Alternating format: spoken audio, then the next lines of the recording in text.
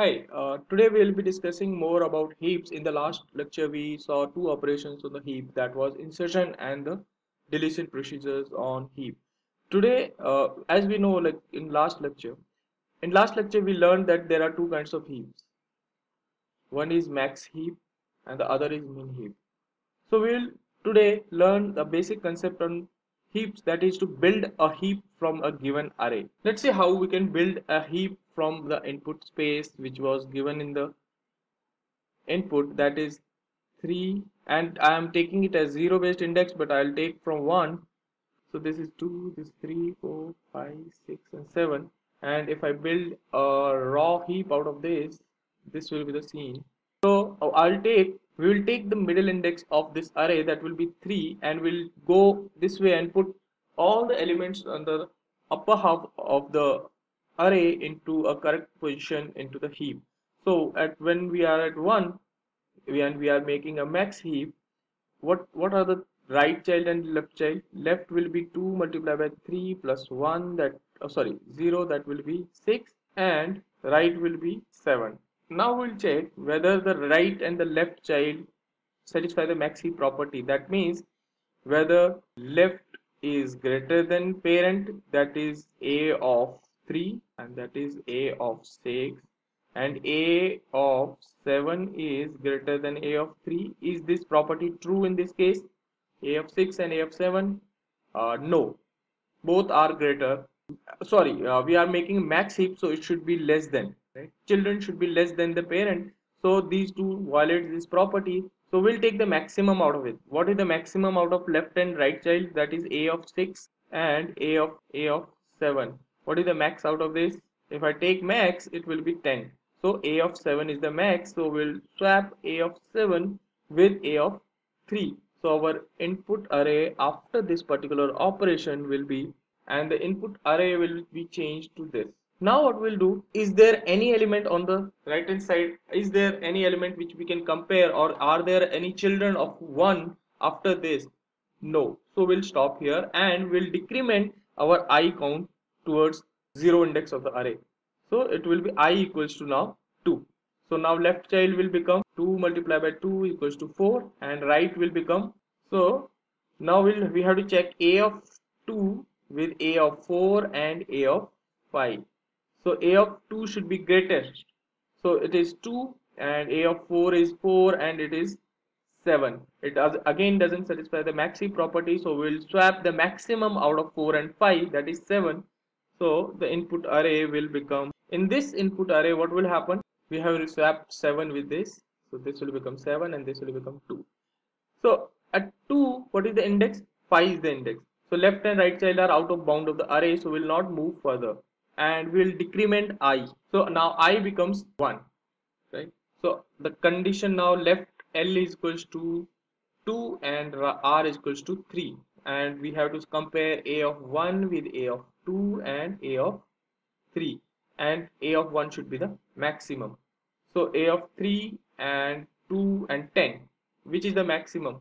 This doesn't satisfy the maxi property, so we have to replace a of 1 with the maximum of a of 2 or a of 3. So 10 is the maximum, so 3 will be replaced with 10. So the output array after this particular maxi property will be, now 3 has come here. Are there any valid children of 3 beneath after this? Yes. So this is 1, 2 and 3.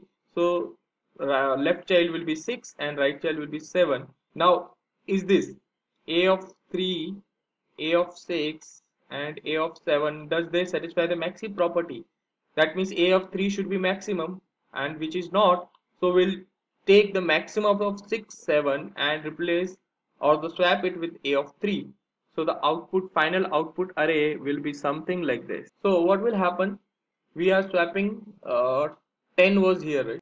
10 was here. So we swap 10 with 3. So this becomes 3. And now again we are swapping 6 with 3.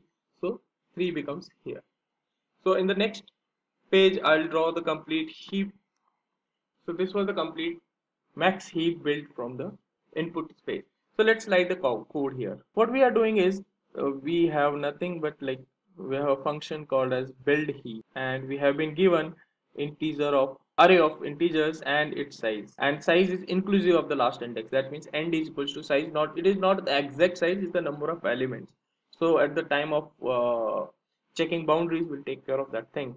What we'll do, like, we'll start with int I equals to 0 for I equals to size of divided by 2, and well, I is greater than equals to 1, because we have one based array index, and I minus minus. Till the time we do this, what we will do, like, we will just heapify the array with a input, I input, and the size of the array as input. The main function here is heapify. Let's see how heapify is implemented. So void heapify takes input a, input I, and input size. Now what we have to do is, we have to first find out, as we are looking at the array when we are solving the example, what we will do, like, we are finding int L, that is left child, that will be 2 multiplied by I, int R, that will be 2 multiplied by I plus 1. If L is less than equals to size, and L is A of L is greater than A of I, that means the child is greater than the parent, we will make largest equals to L for now, and we'll check if R is less than equals to size, and A of, now we'll check largest is less than A of R, that means largest is still less than A of R, that means largest is R.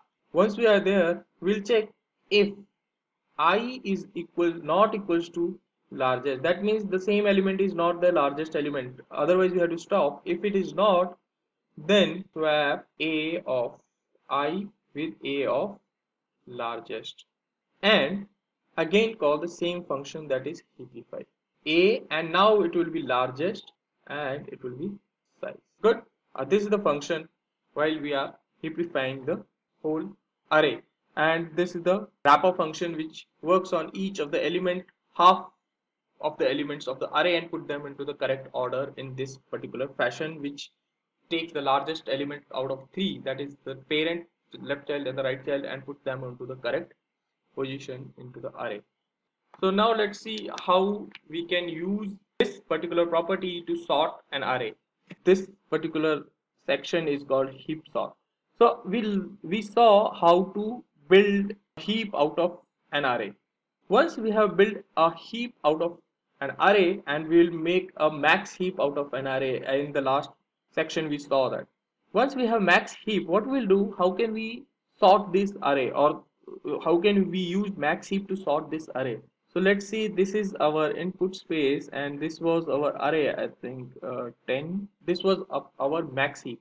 Now we have to sort this array. How do we go about it? And then if we draw this here, it will be something like this. So once we are there, we have built max heap. Now how do we use it to sort? What we'll do, like, we'll pluck out the first max element and put it onto the last element. That means we'll swap the last element of the heap with the first element of the heap.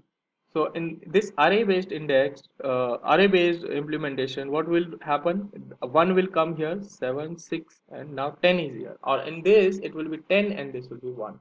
Now what we have to do, this is at the correct position. So we don't want to care about this position, because this is the maximum element in the heap, and we have put it on the last element. Cool. So this is at the correct position. Now we have left with these elements, and we have to heapify them again for the max heap. So this is gone. Now what we'll do, we have to heapify this using this index.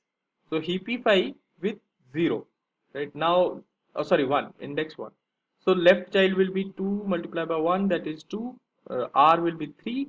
So this is 2 and this is 3. What is the maximum between 1, 2 and 3? That is 7. So 7 will be replaced with 1. Remaining input array will become 7.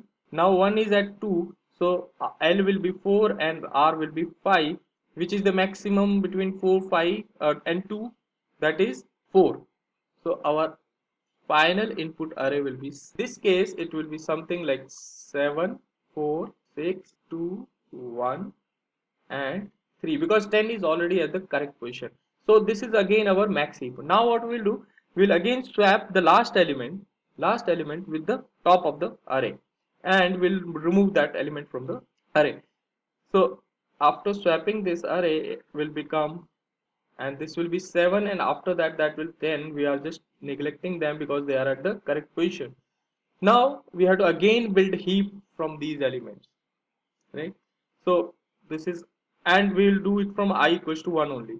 So L equals to 2, R equals to 3, which is the max, 6 is the max. So 6 will come at the first position, 4 will be there, 3, 2 and 1. Now this is 2, oh sorry 3 and 4 and 5, so there is no left and right side of this.